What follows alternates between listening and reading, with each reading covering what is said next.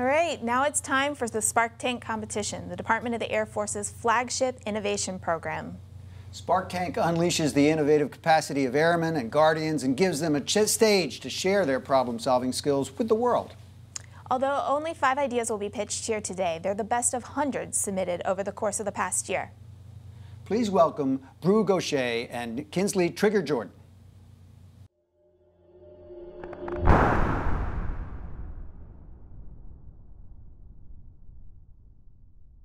Thank you, everybody. Hello, Zoom. We're thrilled to be with you today for Spark Tank 2021. Absolutely, Brew. Spark Tank is one of those events I truly really look forward to every year since the Air Force held the very first one in 2018. And today, once again, we celebrate risk takers and idea makers from across the department, airmen and guardians, entrepreneurs who refuse to accept the status quo and who have created solutions that make it easier for us to bring our very best to the fight. You know, Trigger and I have got a peek at the projects our finalists are bringing to the stage, as well as of the others that competed this year. As mentioned previously, over 300 in total. And isn't it incredible, this momentum and movement of innovation that continues to grow? I mean, we really are amazed in seeing that we're starting to see airmen and guardians engaging with each other throughout the year to develop new ideas and test new ways of doing business, and still finding time to provide feedback to other entrepreneurs. You're right, Trigger. The numbers this year were impressive. We saw that over 19,000 airmen and guardians viewed those 300 plus ideas on the Airmen and Innovation or Airmen Powered by Innovation platform, provided almost 1,000 feedback comments on the ideas, and most importantly, cast over 14,000 votes for their favorite idea to give it the best chance of competing for the stage today. That really is phenomenal participation. And through our down-select process, we have 5 unique ideas to change the status quo of today's Air Force and Space Force. See, our finalists will present their ideas to our celebrity Spark judges with the hope of receiving some investment money, bureaucracy-busting support, and, of course, the priceless and highly coveted 3D printed Spark Tank trophy. And now it's time for Spark Tank 2021. Let's meet our celebrity judges who have the task of picking a winner from our 5 finalists. Judges, please be ready to turn on your videos so we can see you and give us your best smile and a wave when you're up on stream. Our first judge and billionaire investor is a Cavalier from the University of Virginia. His sharp wit and love of sports illuminate every conversation. As the Air Force's master of coin, he held the keys to the kingdom, but perhaps more importantly, for many of us, he made sure we got paid on time. And though he may have started his career in the Navy, he's proud to be both an airman and a guardian now. Ladies and gentlemen, the acting Secretary of the Air Force, the Honorable John Roth. All right. All right. Our next celebrity judge is Corporate Vice President of Microsoft Xbox Game Studios. He started out as a Boilermaker from Purdue University, where, amongst other things, he studied acoustics and audio waveform propagation, and then began a career in gaming at Midway Games, where he worked his way all the way up to CEO. In his current position with Microsoft, he leads the organization responsible for developing our favorite Microsoft games for console, PC, and mobile platforms. Xbox Game Studio produces popular franchises such as Minecraft, Halo, Gears of War, Forza, Age of Empires, and so much more. Please welcome Mr. Matt Booty.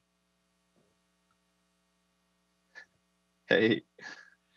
Our next judge needs no introduction, but this Dr. Pepper drinking Spider-Man superfan hails from the Lone Star State and will put his smoked brisket up against any top chefs. He was listed in Times Magazine as one of the top 100 most influential people in 2020, and he's commanded at every level. But you know him best as your 22nd Air Force Chief of Staff, ladies and gentlemen, General C.Q. Brown, Jr. Welcome. Our next judge started out in Chapel Hill at the University of North Carolina, then ventured into the finance with the Bank of America Merrill Lynch. She's launched her own startup, Runway Technologies, and has vast experience in a number of sectors, including fintech, education, health, food and agriculture, and energy. She excelled in Harvard University's MBA program and now serves as the general partner at Backstage Capital, where she catalyzed the conversation around investing in underrepresented founders. Let's meet Miss Brittany Davis. Hi.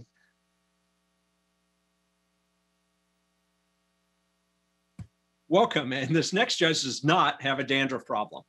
On 20 December 2019, he was the first and the only member of the Space Force. A proud graduate of the Harvard of the South, also known as Clemson University, this Tigers family can claim 155 years of uninterrupted military service dating back to when his great-great-grandfather graduated West Point in 1865.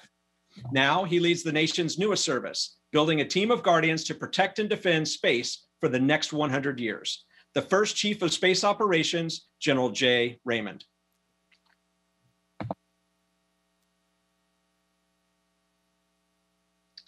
Let's meet our next guest. Standing at 5'3" but 6 feet in personality, Decode founder and CEO Megan Metzger, a former NCAA Division I gymnast, an electrical engineer, and marketing double major. Megan cannot get enough of working with the U.S. government on emerging technology. Frankly, Megan is kind of a glutton for government punishment, if you think about it. With Decode being her third startup in this space, where she leads an incredible team focused on driving commercial innovation into the federal market. Welcome, Megan. Our next judge is an unapologetic Kansas City Chiefs fan who hails from the great state of Hawaii. She is the undisputed Miss Pac-Man champion and a Michelin star level lumpia chef. Even though her father and husband are both proud Army vets, she made the right choice and joined our great Air Force. Please welcome the 19th Chief Master Sergeant of the Air Force, Joanne Bass. And our final judge hails from Wisconsin, which is also a huge fan of the Green Bay Packers. Go Pack Go, and enjoys bass fishing in the mountains. He also served 30 years in the Air Force, serving in a myriad of leadership roles as a cryptologic linguist and career aviator before being selected for his current job. Please welcome the first Chief Master Sergeant of the Space Force, Roger A. Toberman. Welcome to all of you, and thank you to all of our amazing judges. We look forward to hearing your questions for our finalists and then selecting the winner of Spark Tank 2021. If I could ask you now to please turn off your cameras and microphones. All right, so it's time to start this year's competition. Though it is a competition, it's important to remember the main goal of this is to help our entrepreneurs see their ideas come to life. Wink, wink, nudge, nudge to the Pentagon staff. Exactly right. You know, we're working to integrate the most deserving ideas into the way we deliver air power and space power. Last year, Master Sergeant Gabriel Valenzuela from the Mercury team displayed how his innovative weapons loading checklist shaves off valuable time while generating aircraft to be air combat ready faster than ever. And co-winners, Captain David Tesla Coyle, First Lieutenant Adam Treese, and their Arizona State University teammate, Mr. Wiley Standage Beyer, from the low-cost threat emitter team, presented a unique mobile system that replicates radio emitters on our ranges and will inject better realism into our flying training. Brew, let's take a look and see where those projects are now.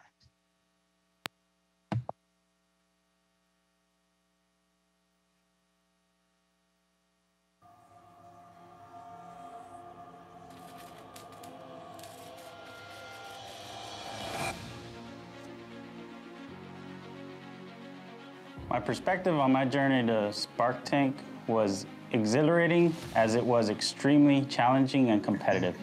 And I surely didn't expect to be a Spark Tank finalist, much less even a winner. It was really inspiring to see that, Val's idea from the flight line, that he was working as a night project because he'd be doing weapons loadout all day, still as a member of the weapons load crew, knowing full well how beneficial it would be to airmen on the flight line to have that capability in hand while they're trying to do weapons loadout. As soon as I heard that idea, I wanted us to be involved. I think the biggest impact we're seeing thus far is just the way we're changing the conversation. With our idea in particular, it's a completely different way to approach training, but we're showing with our one little prototype what's possible and that we can achieve some effective training without spending exorbitant amounts of money. The impact of an idea like this and showing that it can work has generated an excitement around the Air Force, recognizing that something was built basically in a garage. All the way from the very beginning, we were supported by a command team who was excited about what we were doing. They had squadron innovation funds that were available, which allowed us to experiment with our idea at a very low risk. And then once we actually made it into Spark Tank, we had support from organizations like AFWorks who were able to help us through the funding process, through the contracting process, and were able to help shepherd this along. Look, it takes a tremendous team to take an idea from the beginning and go all the way to the end and have it be successful, especially something that is entirely new that no one has ever really dealt with before. We wouldn't be where we are without support of many different people, and to that I would say thank you. Spark Tank as a whole, I love the concept of it. I think it's beneficial Air Force-wide. Hearing the voices of airmen and seeing their innovative ideas, try and find a different time in our Air Force history for which an airman on the flight line would have a voice that would be heard, through an innovation idea directly up to the chief and SecAv. If you have an idea, get out there, take a risk, do it, build a prototype, get your idea in front of people. My advice to you airmen is to never hesitate to voice your ideas, and don't take no for an answer. So stay positive, stay persistent. It's going to be challenging, but it's an exciting journey to see your idea make a change in the Air Force. Continue to iterate on that idea. Continue to let other people be contributors to that idea. Val did just that. Sometimes you got to take a chance, and I think a lot of people did take a chance with us, and now we're starting to see some good results, but thank you for that. Thank you for giving us the opportunity. So please, tell somebody about your idea, and don't stop.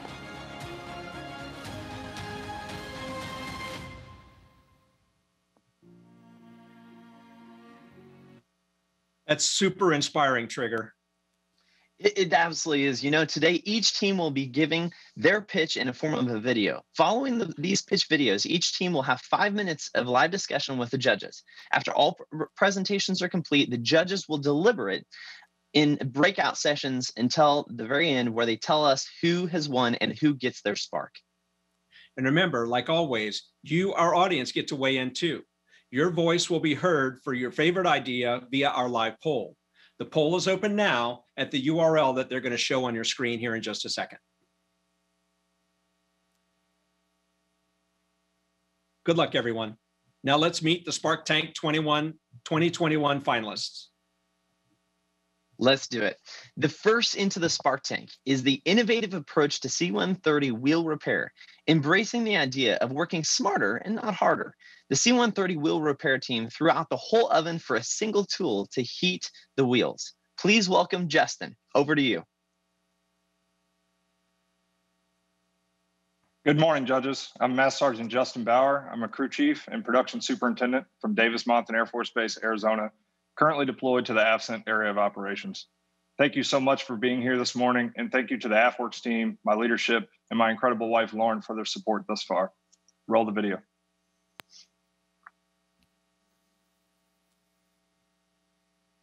Over the next few minutes, I'd like to share my project with you, which aids in producing agile, combat-ready aircraft through a novel approach to wheel repair.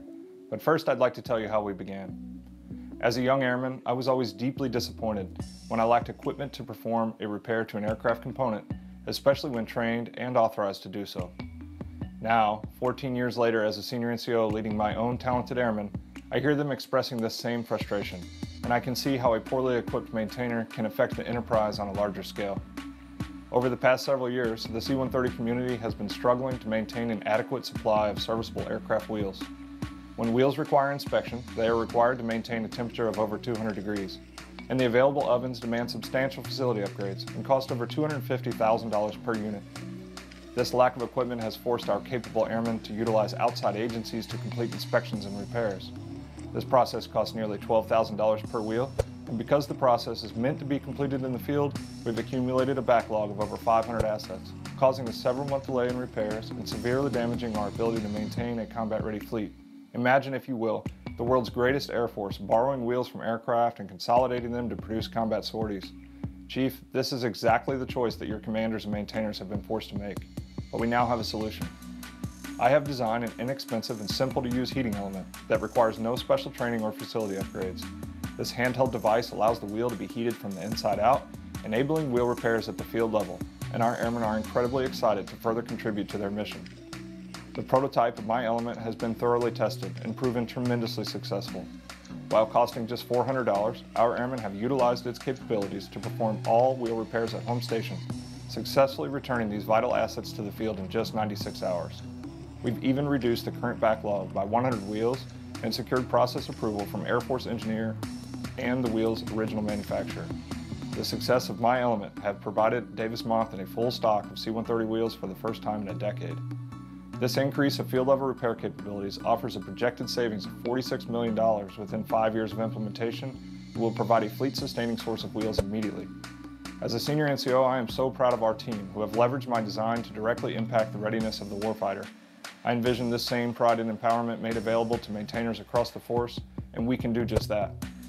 My heating element is ready to be fielded to every C-130 unit in the world today. Judges helped me champion this idea by connecting me with the leaders of Headquarters A4, National Guard, and Reserve Commands to allow for a total force solution. With your support, I continue to work to scale a variant of the element for other airframes suffering from similar problems, and C-130 units can utilize local purchasing abilities to outfit their airmen with my current version immediately. With your support, we can begin eliminating this logistical challenge, allowing our airmen to again produce the world's most agile and combat-ready aircraft fleet, eliminate our under-equipped maintainers, and most importantly, show the force that any airman's local solution can solve an enterprise problem. Thank you. Okay, outstanding. Judges and Justin, please turn on your camera and mics. We'll now have 5 minutes of Q&A. Chief Brown, I understand you're ready with a question. Yeah, well done, Master Sternbauer. Appreciate that, and hopefully your deployment's going well. The question I have for you is as you went through this process, what was probably your biggest hurdle or roadblock you had to get past in order to get to where you are today? Yes, sir. Great question. So the biggest challenge we faced was balancing our heating requirements and our power demand. It's really easy to heat up a chunk of metal as long as you're willing to use an unlimited amount of electricity. But to empower and equip our airmen as quickly as possible, we really wanted to keep it under 115 volts so that facilities across the globe could power the device. And through careful consideration of where to apply the heat, we were able to do just that. Thanks. Yes, sir. Thank you.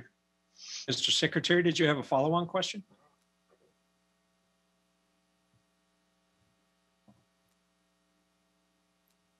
Okay, we'll open it up to any of the judges. Let me ask a question. This is Secretary Roth. I think you may have answered the question, but let me just double check. So a lot of our partner nations fly to C-130 as well. And so would this innovation work with all the variants, and particularly would it account for perhaps considerations for different voltage and other power adaptions on a multinational kinds of things? And could we just, could we shop it around with a multinational workshop of one sort or the other? Over?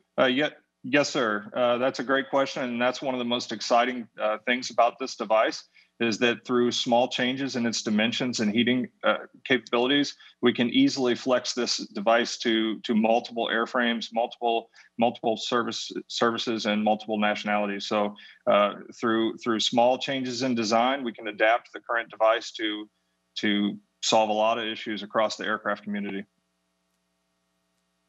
Hey, Sternbauer, I have a question. First of all, great job and love the idea. My question to you is, if we continue to heat up just, I think, one part of the wheel, are we concerned that over time that'll cause damage to perhaps just that one part versus heating up the entire wheel?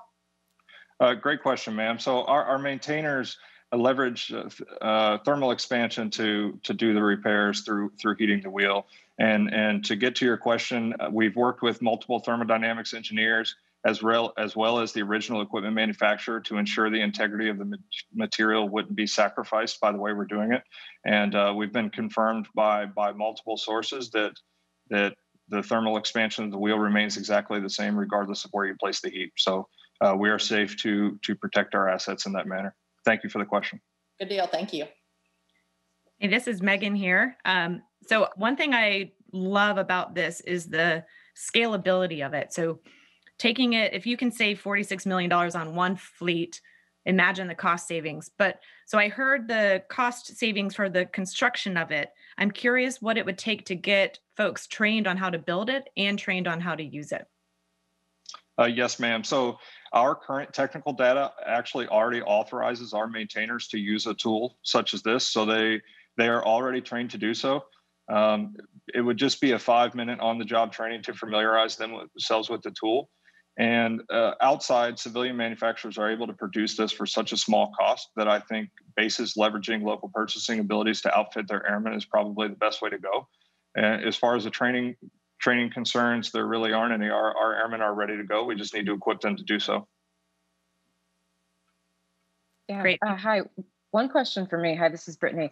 Can you talk about the heating element, and are you innovating on the actual heating element, or is that something that you can source from external suppliers? I think you were touching on that just a moment ago, but if you could explain, that would be great. Great question. So the heating element started out as a small doodle on a napkin, if you will. Typically what happens is the wheel is required to be placed in a very large oven. It consumes a tremendous amount of electricity, and most facilities across the force just aren't equipped to plug it in, as simple as that sounds. Additionally, it requires our maintainers to move a 200-pound chunk of aluminum in and out of an oven while it's 250 degrees. So it's not ergonomically friendly, it's not safe. And so through the design of this heating element, we allow our airmen to carry a small 3 to 5 pound device to the wheel and place it inside and heat it in that manner. So to answer your question, no, the heating element is a fresh design. It's just a new take on a way to apply heat to metal. Got it. Thank you. Thank you. Good morning. This is Matt. Real quickly, why do you think no one thought of this yet to date? It seems super impressive, and the numbers seem to speak for themselves. So why do you think that neither the people that make the ovens or the wheel assembly haven't thought of this yet? That's a great question. One that I had not practiced. I think that we get complacent. We get in the status quo sometimes. All of our airmen are very busy. They all want to contribute to the mission, and they work very hard to do so. I think that sometimes we just kind of get in the groove of things, of making things happen under all circumstances. And so I think that a lot of us were just standing in the right place at the right time to say, hey, we need to do something different. On that note, what are your biggest roadblocks? Who's going to be upset about this, or what roadblocks do you think you'll run into when trying to go to scale? Great question. So nobody should be upset. The technical data, like I said before, already authorizes and encourages us to do this in the field. So our inability to do so has kind of jammed up the logistics lines across the force. So 30 seconds. There's probably going to be more folks that are happy that we're doing this. Roadblocks ahead. I would say the vast nature of the Air Force, we have so many different airframes, and that's where I'm asking for your support to leverage this idea and give me contacts with the leaders and doers within the A4 community to really get out there and find where these logistic challenges lie and where this heating element can help us solve them. Judges and Justin, thank you so incredibly much. That concludes our 5-minute Q&A, and we are so excited to continue moving on, because it's ideas like this that make our Air Force so great, of people looking at problems and coming up with solutions. Brew? Exactly right. Judges and Justin, please turn off your cameras and mics. Next up, we have Major Kevin Cosmo Hawkins and repeat finalist Lieutenant Adam Treese from the Next Generation Debrief team, bringing augmented reality to the Air Force flight training programs. Good morning. I'm Major Kevin Hawkins. I'm Lieutenant Adam Treese. We're coming to you from the 56th Fighter Wing at Luke Air Force Base, and we're really excited to share our video with you. Please go ahead and play it.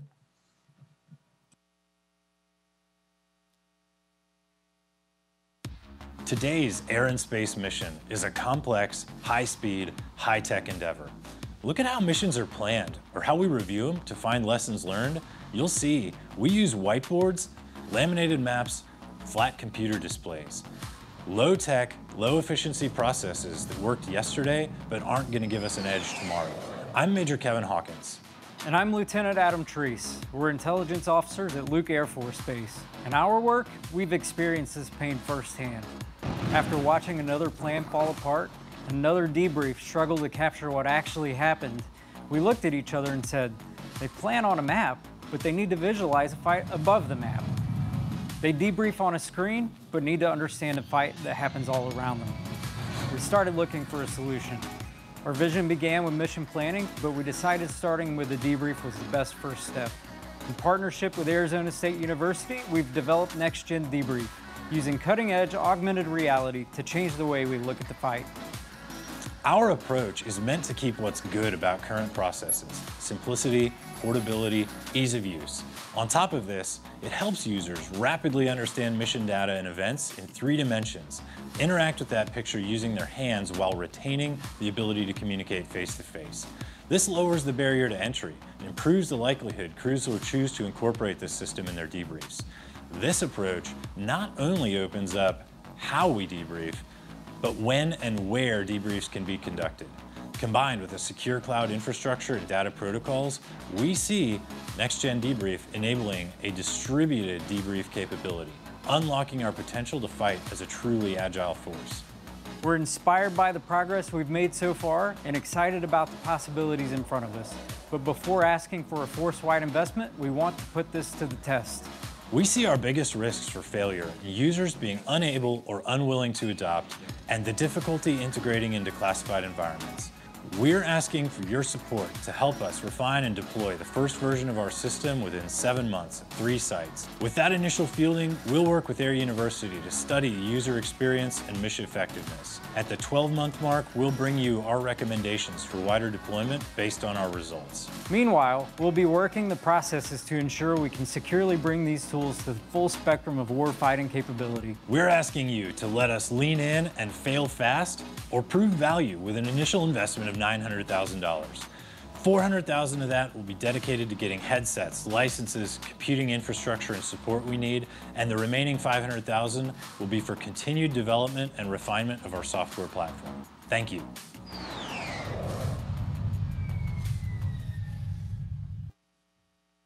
Judges, Cosmo, Adam, please turn on your cameras and microphones for our 5 minutes of Q&A. Excellent. Chief Raymond, I think you had a question to start off for this team.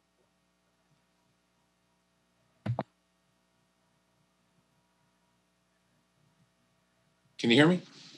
Loud and clear, sir. Hey, great, thanks. Hey, appreciate the presentation. I'm really intrigued by it, excited by what you presented, and really eager to explore the relevance, not just for the air domain, but for the space domain. And also very intrigued about the future distributed work. Do you have the ability to take not just canned training simulation data, but also live fly performance data from both air and space domains? So, General, thank you for that question. Right now, we're still in the conceptual phase. We have a proof of concept built, but that is certainly the capability that we're working to bring to the field would be to be able to get it working with live data, which could enable kind of mission monitoring as well as the debrief process. But that's something we're working towards. We're partnering with the AFL CMC's live mission operations capability as well. That for our training ranges, that is going to help us scale our architecture as well as give us access to a lot of the data on the training side. But there's plenty more to do when we expand beyond ranges into an operational environment. Yeah, I see great value beyond just training. I mean, one of the challenges we have, when I'm picking up a phone trying to, when I was a combatant commander, trying to talk to the chairman and describe something over voice of what's going on in the space domain, it's really hard. And to be able to have that ability to do that distributed and to give a picture would be very, very valuable. Thanks a lot. Mr. Booty, did you have a follow-up question on that? Yeah, hi, good morning. First, I would be really interested perhaps to follow up and connect you with the Microsoft Flight Simulator team, which of course we do quite a lot of real-time data integration from commercial flights, and that could certainly be expanded. So perhaps a follow-up there. My question is, in your initial use of this, have you found that with pilots trying to navigate the 3D space and sort of understand the augmented and virtual reality, does that take away from the debrief itself? In other words, does that actually become a distraction compared to thinking about what happened during the mission? Or have you found that they become comfortable with it and it sort of gets out of the way? Good morning, sir. Thank you for that question. Yeah, I think that hits on one of the key points here of what we think that why AR is so valuable. We see that AR really can nail down that user experience that we're looking for in the sense that it enhances our current processes. So we realized that if this is going to be useful, pilots have to want to use it. It has to be intuitive. And we think that with AR, enhancing the current processes and not forcing them to learn a new process, it will be valuable in that regard. You know, the way we currently do debrief, there's a lot of value in that face-to-face interaction. AR allows you to maintain that. And not only will we be able to maintain that in your current debriefing room, but now you can do that with people in a distributed location. I think Great, thank you. if you don't mind me jumping in, because you talked about building it so that people will want to use it, and following off of Mr. Booty's question, in the 7-month MVP build period, how do you plan on keeping a human-centered approach and making sure that the pilots and folks that have to use this will be involved? Yeah, thank you for that question. So, you know, the way we want to bring this forward is we want to get it out there fast and get it. So why we chose 7 months, and really we want to get it in people's hands before 7 months. And then it's going to be a continuous feedback process. But frankly, we've still got a lot to explore in that space, and that's why we want to get some objective study done there and build the data. But that process also allows us to refine the user experience, and we see that being a continuous dialogue with the users at the units that we're deploying this to first. 30-second warning, judges. I had one more question. And once you get it up and running, one of the biggest costs I see is going to be on maintaining it, keeping the algorithms fresh, keeping the data fresh. What's your plan for long-term sustainment of it? Well, thank you, ma'am. Yeah, that is a good question. And for where we are focused right now is we want to prove the value of the concept, and that long-term sustainment piece is kind of what we are going to ask leadership to address when we bring you the results in a year. That is a big question, and it really depends on the scope that we end up wanting to take this to force-wide. Great. Just real quickly, I'd love to follow up with you all on some of those things. You know, we have quite a lot of experience there with flight simulators, so we'd be happy to make ourselves available. Thanks for the presentation. Thank you. Yeah, I love it. The other one reminded me of my 3rd grader diagramming his some of his projects. So I think this is a huge progress. Thank you. Outstanding. Any save rounds or alibis? I didn't have any questions from the field on this one, so we have about 20 more seconds. Let me ask you a quick question. Great job on this one. Just your data source. You know, is it the standard data that you would bring back out of the aircraft, or is there something special you have to do to get the data to actually recreate? Yes, sir. Thank you for that. So with the live mission operation capability, their architecture is already going to provide a great deal of that data. And you're talking about your typical ACMI data, the data coming off the threat emitters on the range. That's where we're going to focus with this initial effort. And through their architecture and platform, I think a lot of that's already going to be available. Okay, thanks. Thank you, judges. Cosmo and Adam, another great idea. It absolutely is. And judges, Kevin, Adam, please now turn off your cameras and microphone, because next step in the Spark Tank is improving the commander support staff workflow with Office 365. Over to you, Anthony.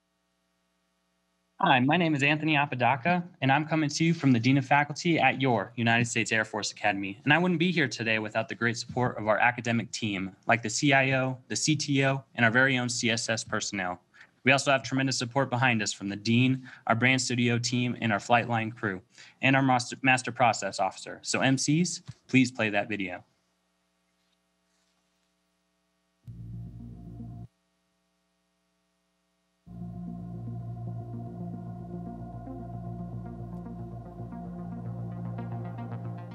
The problem is the lack of communication with our customers. With lack of communication, we have day-to-day interaction with our customers via email, phone calls, whatever the case is. We're not able to get to all of those communications in a timely manner. So before, we used to be able to respond to our customers in 24 hours. Now we're looking at a 4-day, 96-hour turnaround, which is just crazy. We can't do that. We need to be able to assist our customers quick, fast, and in a hurry to make sure that their processes are good to go. Last year in the 2020 Spark Tank closing comments, the Vice Chief of Staff said that we're trying to give the airmen back their time. If we look at the numbers, 4,700 CSSs Air Force wide. By the end of 2022, we're going to be at 6,200 CSSs. On average, there's about 3 airmen per CSS. This app is going to be a game changer. When you add up the time we take replying to emails on repetitive information, we're taking time away from making the updates for our airmen and taking care of our airmen. With this app, we can save the Air Force over $27 million. What we do is we vet the request before it even gets to the CSS. So in our application, say I wanted to update my training record or a fitness record. What I would do is open up the app, see fitness as an option, click on the fitness option. There should be an option there to update my fitness record. And if there's instructions on how to do that, those will happen before they even submit a request.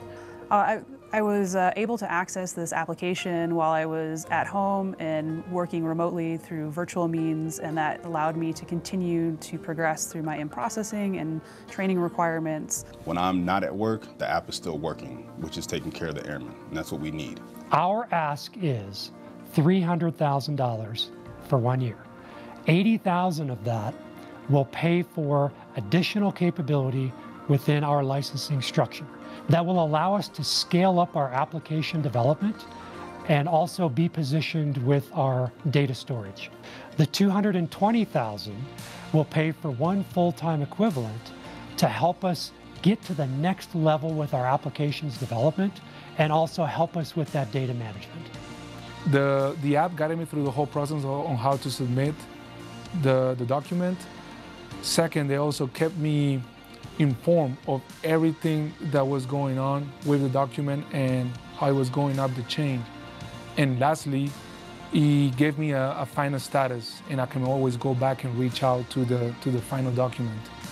And you can use this app anywhere, anytime, with any device. Welcome to the CSS workflow of the future.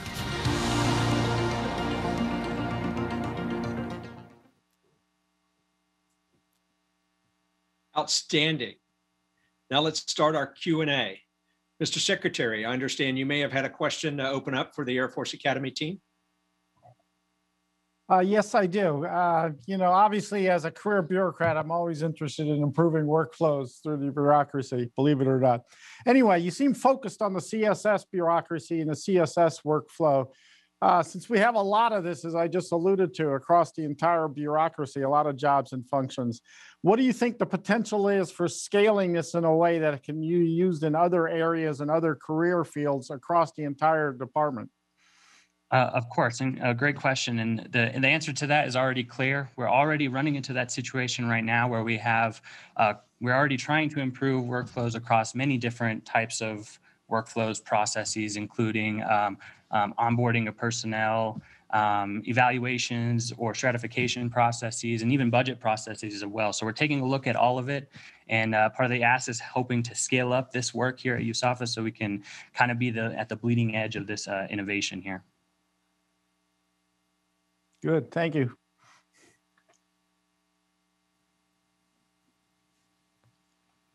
All right, judges. I can jump in. I want to say first, I loved that you actually used the word customer in the video because that is exactly what you all are doing. And I think that's so critical to keep that mindset. One kind of tactical question, do you have any security concerns like PII and things like that? Or are those not as critical because it's just extending your existing platform? So there's kind of 2 parts to that answer there. The first part, I'll say, in our current environment here at the Air Force Academy, we are authorized for PII and for official use only work within our cloud environment. So the Power Platform falls under that. For the Air Force, great news. We've learned from Microsoft that as of April, the same capabilities you saw in the video and what we're creating here at the Air Force Academy will be widely available to everyone who has an Office 365 account in the Air Force. So that's one way we'll start to see wide adoption, I think. Hi, good morning.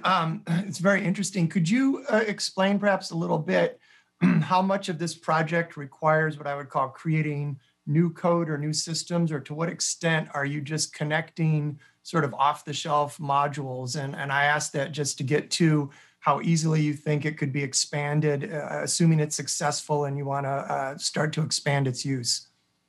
Absolutely. Well, the thing that we're replacing in a lot of cases in these processes or workflows is Excel workbooks. And the great thing is that it only takes the knowledge of Excel to run the Power Platform or to work in the Power Platform. The combination of Power Apps, Power BI, and Power Automate all uses similar type information. And so it didn't take me very long to learn it. And our airmen out in the field are already trying to solve these types of problems. So with a tool already in hand, I think we'll start to see rapid development for sure. General Raymond, I got a quick question for you. You said you need the dollars to upgrade the Microsoft infrastructure. What do you actually have to do if what you just said is you're using kind of an Excel, platform? And then how would we look at this to not just do this at the academy? What does the Department of the Air Force need to do to build the infrastructure so all bases could be able to do this and expand its use across the department? Sure. So I'll answer your second question first. As of April 1st, there will be nothing stopping the General Air Force personnel member to start using this platform. What we're asking for here at the Air Force Academy is to be at the forefront in innovation as an academic institution, as the U.S. Air Force Academy. And the expanded Power Platform that we're asking for actually provides an environment where we can be at that bleeding edge. And I feel like the technology will then bleed out to the rest of the Air Force. There are some technical differences between the two environments, and I'd be happy to go through those at a different time for sure. 30-second warning, judges. Hey, I've got a quick question. First, hey, thanks you guys. I love that you want to do this better. The CSS is the storefront for the entire institution, and the questions you answer and the problems you solve is what earns that commitment. And so thanks for caring about that. And I think this app is going to be great, right? It's going to get things done quicker. But what about that personal thing? What about those nuances? And I need to feel that the institution cares about me. How are you making sure that when a person needs to answer these questions and a person needs to be there to make sure they know we got their back? What's your plan for that? So with tremendous work with the CSS, and I might lead to them for a response to that, but I have built in the application a tremendous way for members to communicate not only with their customers, but with the specialists that are working with them in the CSS. So within the app, you don't need to leave the app to direct message a CSS member, which is great. You can have direct messaging capabilities. We use, Power Automate and a few things combined to get that to work. And then, you can do what you're used to as well. I'm sure CSS is just a phone call away, and I'll leave it to any of our CSS members to fill in on that communication piece. Hey, Anthony, I'm going to jump in real quick. Tech Sergeant Ross here. So, Chief, to answer your question, yes, the CSS will still be there. We'll still be able to answer the phone calls. We'll still be able to have the members come into the office if need be. But just in case we are out of the office after hours and they need a question, that's where this app comes into play. They should be able to ask us anything that they need. We'll answer those questions via the chat, like Anthony mentioned here momentarily, a minute ago. And we'll still be able to have that face-to-face interaction if need be. And with that, awesome, I judges, think we have thank to you so much. call it today. Thanks, we guys. sure do. Sure do. Thank you, Anthony, and the entire USAFA team. Absolutely great idea. Brew? Judges and Anthony, you can now turn off your cameras and mics again. Next to the Spark Tank, all the way from the UK, we have the in-the-ear bone conduction communication team. This team set out on the noble cause of saving airmen's hearing and the root of the problem. Chris, over to you. Hey, thanks everyone. This is Master Sergeant Pettingill, and with me I have Tech Sergeant Anderson. And again, we're coming all the way from the United Kingdom in the legendary Bloody 100th. Go ahead and roll the tape.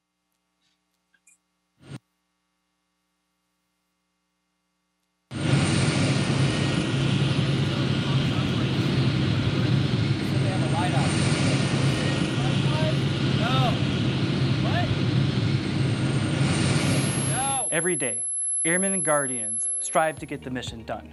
For aircraft maintainers, the mission creates loud noises that can damage our hearing, and so we have to protect ourselves. We do this by utilizing the same equipment that we have used since the 80s, foam plugs and over-the-ear hearing protection.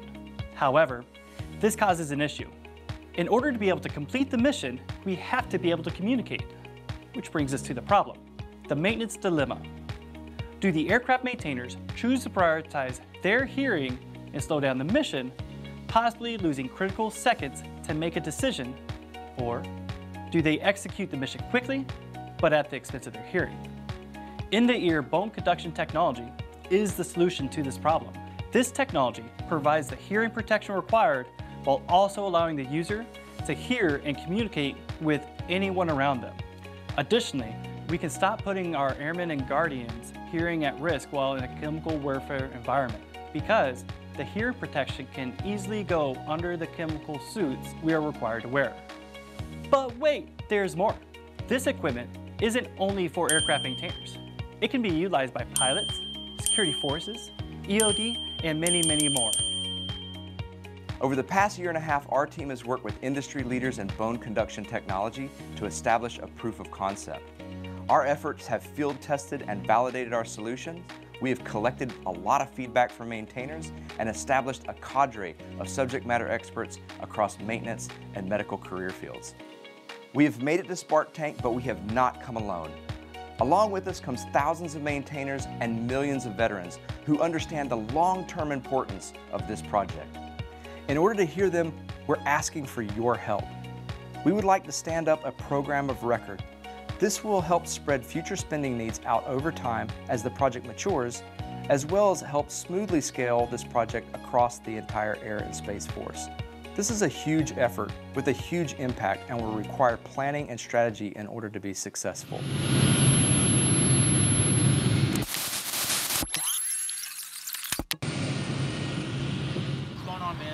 Called out for a light bulb or something? Yeah, they just said they have a light out. So what happens if we do nothing?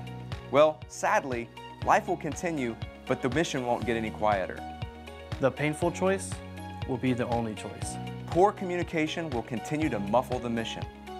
And a lifetime of silence will carry with us long after our career is over. In the end, there's only one question that really needs to be answered. Can you hear us now? Awesome. Judges and Chris, please turn your cameras and microphones on. You now have 5 minutes for Q&A.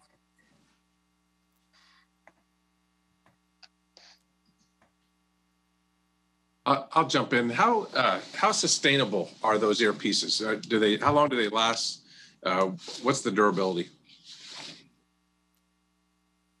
Yeah, that's a great question. I'm going to hand that over to Tech Sergeant Anderson, who's been working in the field when collecting that kind of information. Go ahead. Hey, sir. So these headsets were actually designed initially for Special Forces operators. So they are extremely durable. So far, we've been testing for about a year, and we've only had 1 or 2 minor complications with them, but we haven't actually had to change any of them out yet. Hey guys, so that kind of goes into my question. That's what I was wondering. I was like, I've put these things in my ears on HH-60s in Afghanistan. This is just the same exact stuff. You guys are really just asking to get what somebody else has, or is there something new or different about this specifically? Yes, Chief. So initially, this device was used for both the special operators and then rotary wing, but it's never been used in the fixed wing domain, and so that takes a little bit more technology in order to do it because of the sounds from the engines with how high they are. It creates a lot of different obstacles than what it does with an HH-60. Thanks. Hey, so Yeah, and oh, go ahead. I was also going to add that each aircraft has a different frequency, which requires a little bit more attention to detail to getting those frequencies just right. But that's a great question. Go ahead, Chief. Sorry to cut you off. Hey, it's all good, Sergeant Pettingill Anderson. Hey, great job. And I want to tell you that we can hear you now, and we don't want to continue suffering in silence. And to that end, so the standard for years has always been the over-the-ear hearing protection. How can we guarantee that something as small as what you all are presenting is really going to protect the ears of our airmen and guardians? Over. Chief, that's a great question. I can handle that. So we've actually worked with a lot of our medical professionals as well to get a lot of feedback of what we're doing right and what we're doing wrong. So what's actually going in the ear is the same level of foamy protection that you would get from a regular earphone. The only difference is you can actually hear through it now. And the little foam pieces are consumable, so you don't have to wear the same one over and over. But it really, this has been more of an understanding of transforming how we view hearing protection, especially in the maintenance career field, and bringing both of these silos together, maintenance and the medical community kind of working together to say, hey, this is a good solution. So speaking with my medical friends, they said, hey, we've been to a hearing protection convention and seeing the same technology that you would see at like a special operations convention. So we think we've got something there. Hey, so Megan here, this one actually was a little bit hit a personal note. So bear with me. I'm married to a professional drummer, and I actually have the commercial version of these things in my house, and he uses them to cut the grass. So I love it. And I would be curious, I didn't see anything on cost. And so I'd be curious the cost of production. And the follow-on question to that is, are you starting from scratch with a new production manufacturer, or can you leverage commercial manufacturers that are building them for other industries like musicians and things like that to upgrade or retrofit at potentially a lower cost? I'll let Chris handle this one. Well, that's a great question. Yeah, so the industry already exists. There's several different brands. We aren't here actually promoting any one particular brand, though some do more than others. We did find one that added the hearing protection first and the communication second, but it's very similar to what you would see in the drumming world. So the only difference is we can connect the aircraft and we can also hear ambient noise around us. So it's very interesting. If you're a drummer and you're on stage and you hear one of your bandmates talk to you and you can hear them very clearly, it's quite incredible technology. For our maintainers, having an engine running at full blast and then having to communicate with someone. I mean, you've been to a concert, you try to call someone while the speakers are going, you're not going to be able to communicate very well. You can hear. So the technology's there. It's just some iteration done as far as cost. It's an interesting question that I could love to tell you offline. Okay. The other thing I would take into consideration on your cost, not just cost compared to the existing solution, but if there's any data available on how much we're paying out in disability to veterans who have hearing loss, that would be interesting. Oh, absolutely. We have just 271,000 new recipients from just last year on hearing alone. The congressional cost is in the billions. So we know it's there. The 2019 National Defense Authorization Act, Congress asked specifically, what is the Department of Defense doing to address innovative approaches to hearing loss? So we know that it's a concern from the civilian side, and we think we have a solution that it mirrors similar solutions across the other services as well. Just real quickly, this is Matt. I think you touched on this, but have you found difficulty getting the noise canceling software and algorithms to adapt to different engines with different frequencies and things? I know that many of those are tuned to being inside a commercial aircraft or for an automobile or for sort of a music performance. Is that something the manufacturers are working with you on? Or are you able to sort of adjust that on the fly? How has that worked out? Hey, Matt, I'll handle this one. So yes, we're working with the manufacturers on it. It is something that is difficult. The current manufacturer that we're working with is working with some AI technology to be able to decipher the sounds of an engine or a 30 seconds. A power cart and in the human voice. And it's amazing whenever you put these on and you can hear the difference with it. But overall, with it's getting better, and it's not so much having to change it from aircraft to aircraft. Just the compatibility whenever connected to the aircraft is kind of one of the bigger obstacles that we have. Understood. Well, as a photographer who spent a lot of time around military aircraft at air shows, I'd be interested when you get it working to get a pair. So good luck with the project. Thank you. Thank you, judges, and also Chris and Chris. Great idea.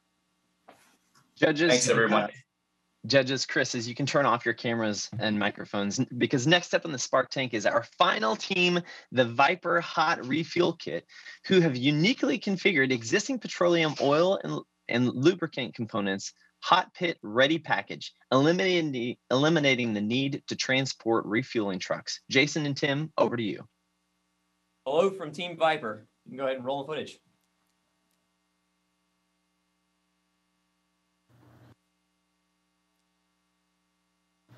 I'm Master Sergeant Jason Junker. And I'm Master Sergeant Tim Peters, and we're from the 52nd Fighter Wing, 52nd Logistics Readiness Squadron, Fuels Management Flight, Spangalm Air Base, Germany. And we're here representing the Viper Kit.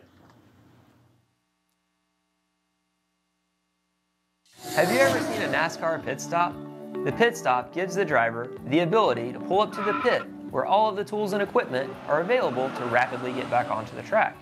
Agile Combat Employment, or ACE, is the Air Force's version of a no-notice pit stop away from home, rapidly getting the aircraft back into the fight.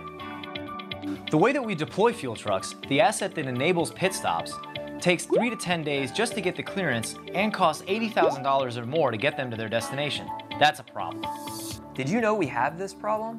When I was deployed on a bomber mission last summer, we had to ship 2 fuel trucks just to support one 10-minute hot refuel operation.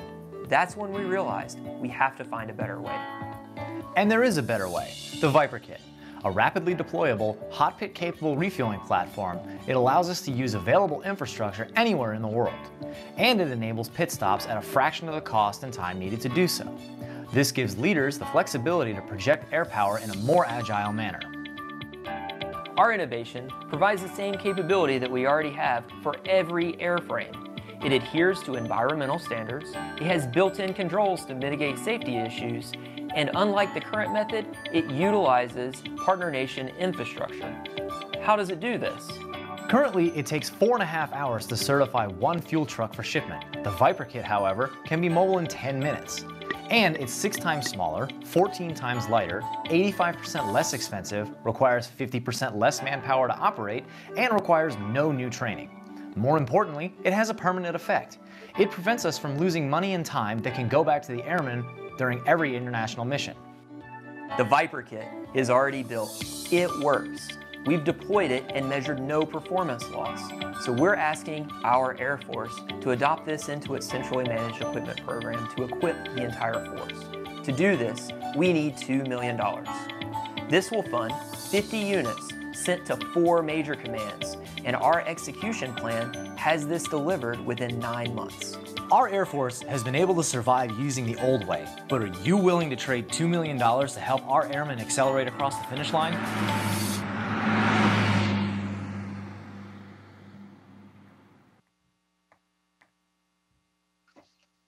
Outstanding. Judges and Justin, please turn on your cameras. Judges Timothy and Jason, turn on your cameras. You'll now have 5 minutes of Q&A. Chief Brown, I believe quick turning Viper ground times is near and dear to your heart. Did you have a question for this team? And agile combat employment as well. So guys, great presentation. Hey, the question I have for you is how do you manufacture this? Was this from existing supply things that we already have in the Air Force and you're able to put the pieces and parts together, or did you build something completely new to do this? Yes, we use things that are already in the POL arsenal. So we just kind of reconfigured the Legos to what you see before you from things that we are already trained on, already qualified, and already certified in our career field. And then if you were going to use this at a deployed location, you mentioned in your video that you could use it in a various host nation. What does the host nation have to make sure this is going to work so you don't get there and figure out you needed a fuel truck? They just need to have the NATO specific equipment that they already have. So we could deploy this not only to a host nation, but even to a civilian airport.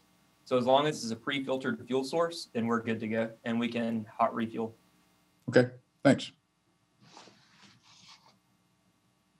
Other judges? Let me jump in real quick. This is John Roth.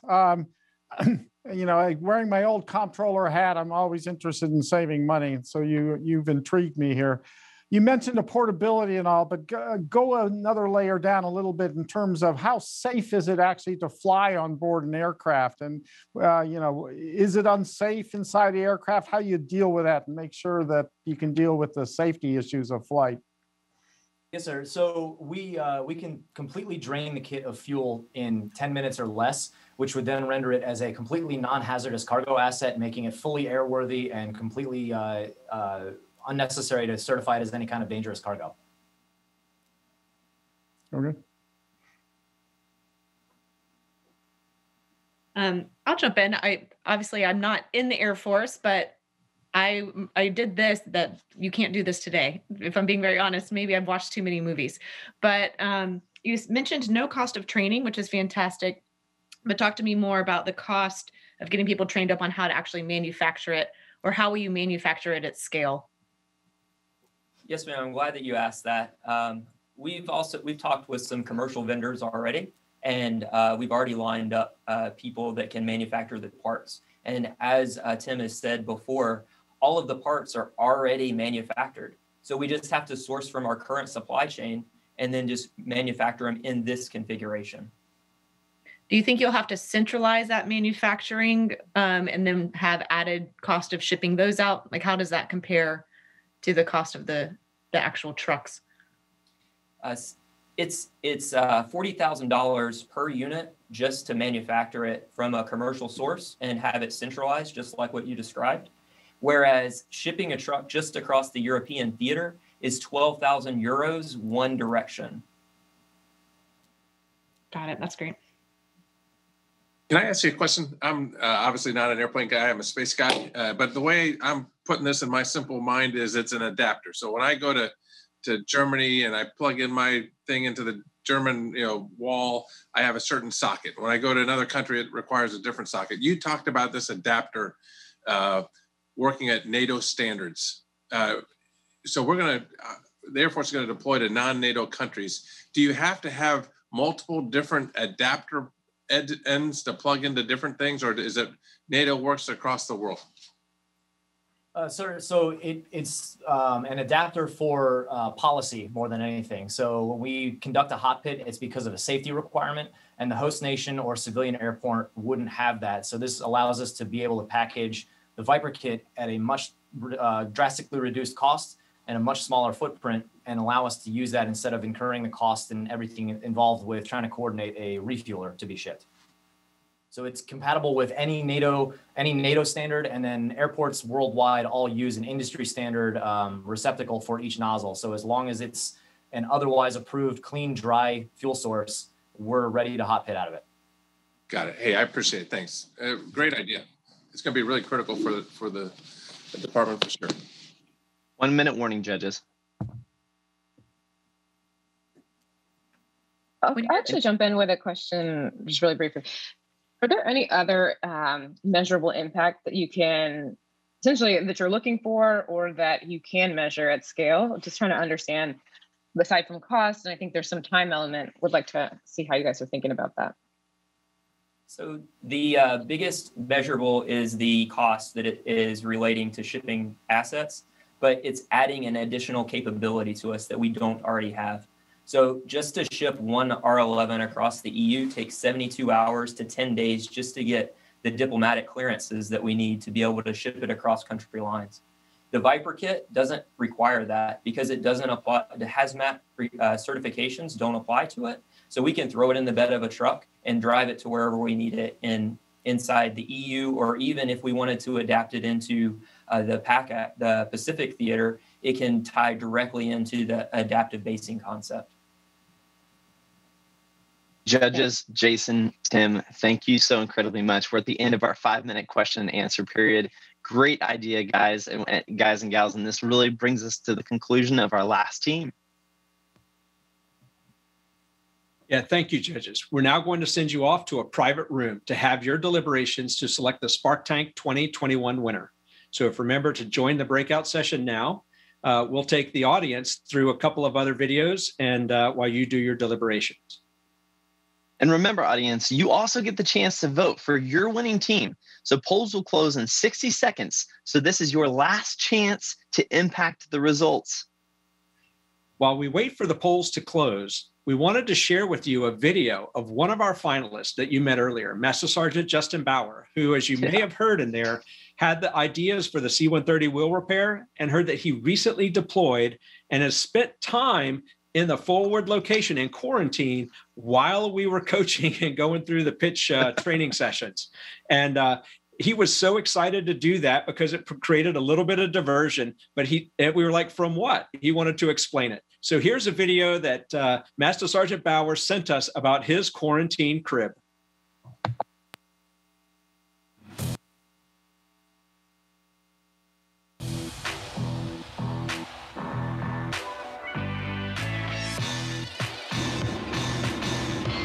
it's Matt Bauer here to show you my quarantine crib and show you how all the Spark Tank magic goes down in the AOR.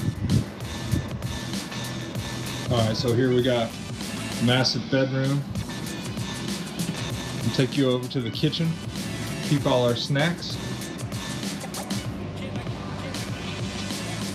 Super equipped.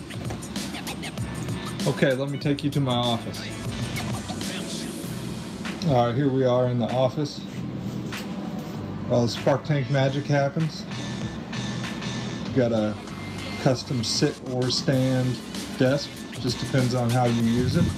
Now we've got it converted to the stand feature. I'll take you over to my master closet.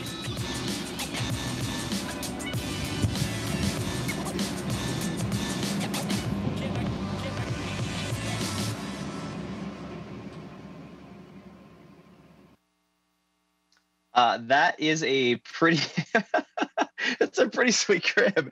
It brings back all of the fond memories all too soon. You know, as we get ready to award the Spark Tank 2021 trophy, the trophy has traveled more around the world than any of us has, honestly. So here's the journey of the trophy that it took just to be able to get here.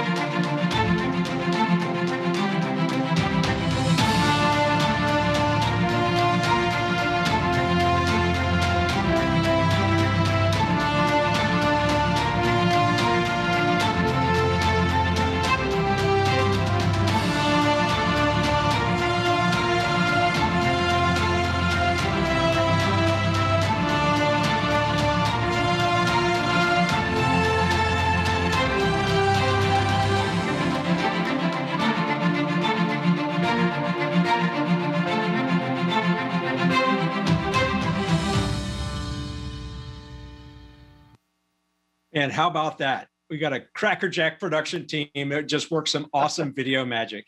That was a lot of fun putting that video together. And our thanks to the entire production team and everyone else for helping us get that trophy safely back from Misawa Air Base, Japan.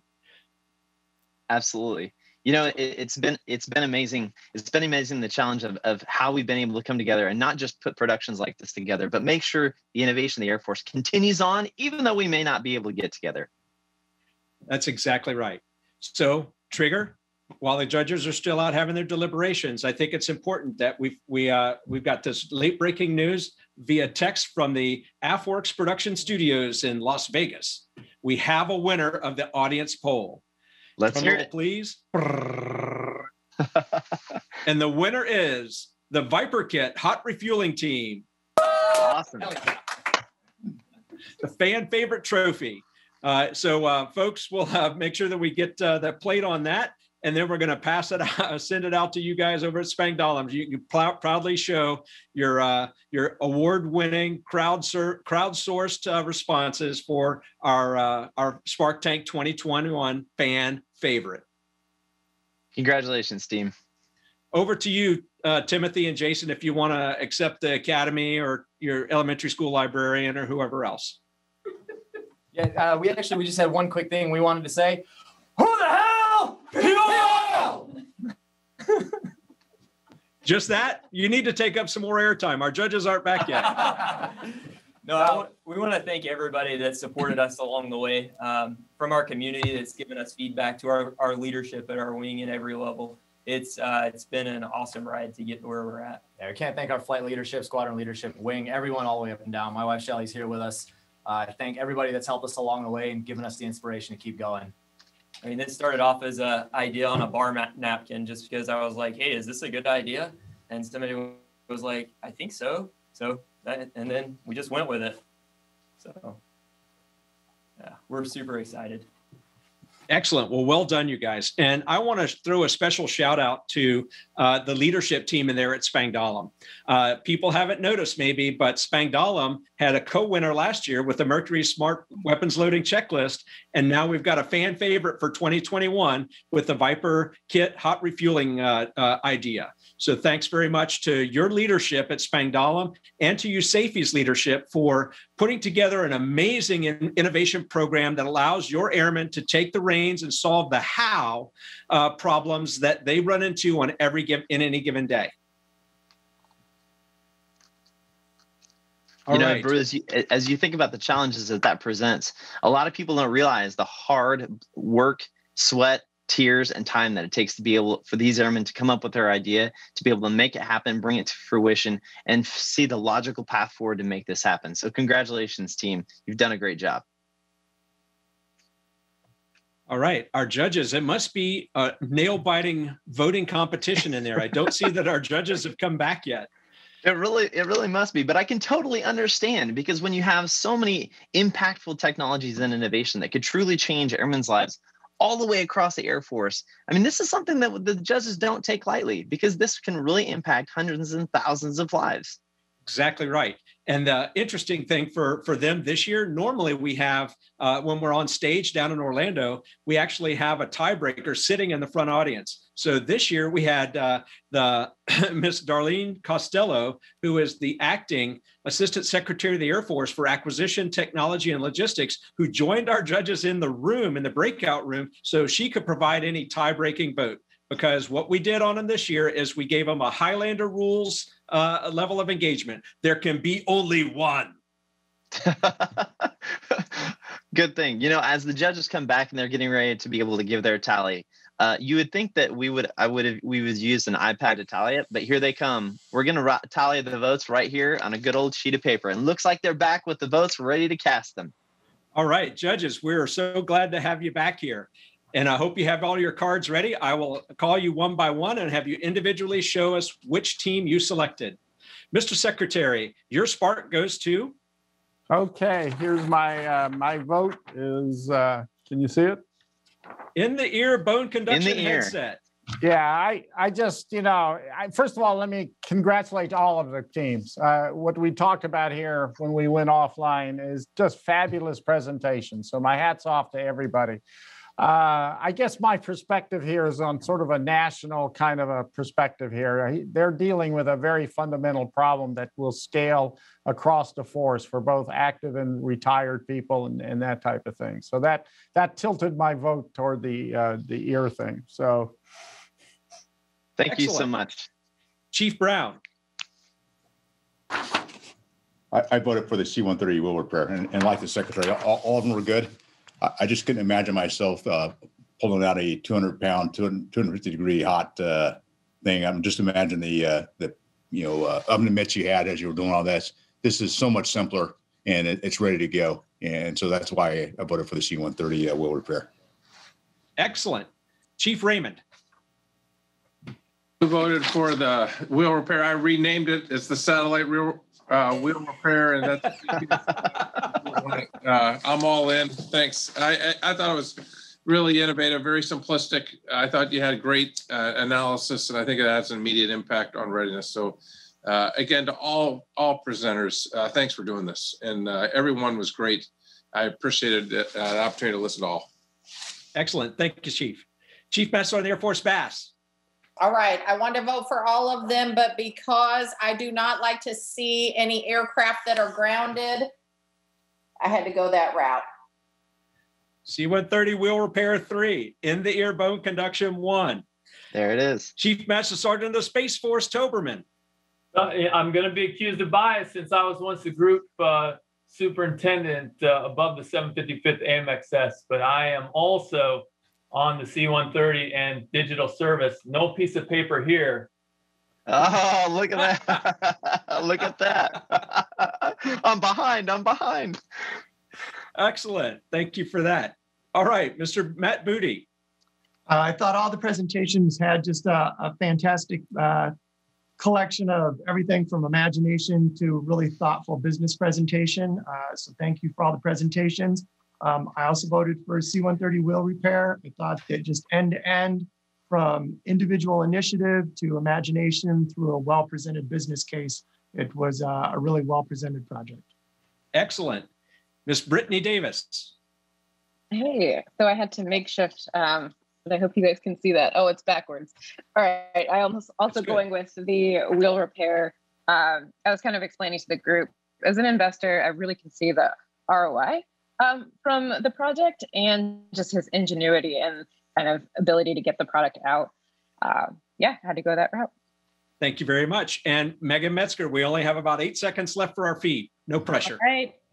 I'm also C-130 wheel repair. It was a really tough one. The business case was fantastic. The thought that went into how to test it already and get it out into the field quickly, and the long-term impact is pretty awesome there. But all of them, it was a close call. I want to invest in all of them. Excellent. Thank you all so much for joining us. Thank you, Mr. Secretary. Thank you to our chiefs of staff. Thank you to the Chief Master Sergeant of the Air Force and to our celebrity judges for joining us in Spark Tank 2021. I hope you are renewed and recalibrated in your sense of amazement at how awesome our airmen and your guardians are. And we look forward to seeing you at Spark Tank 2022 next year. Until the feed gets cut, I would like to turn it over to the C-130 wheel repair team. Master Sergeant Bauer, if you want to say a quick second of thanks. Congratulations. Yes, sir. Thank you very much. Thank you very much to the judges. I've had tremendous support from every level of leadership, including here in the AOR. My wife, my friends, and coworkers have all stood by me since the beginning of this. I really appreciate it, and it's been a tremendous honor. I can't wait to share this with our airmen. Outstanding. Thanks very much, and good luck on the rest of your deployment. And we'll start working with your home team to make sure that the ideas move out. So I will say too that as the director of Spark Tank, it's my good fortune to run this program, and that people recognize the winner gets bragging rights and the display of that trophy for the next year. But General Brown and General Raymond both reached out to me to say that everybody gets support. And so we'll be following up with each of your teams. And I think Ms. Costello is nodding her head up and down there. We'll be following up with each of your teams to provide that support and be in touch. So we're fleshing out all those details over the next several months. Thanks very much for attending Spark Tank 2021.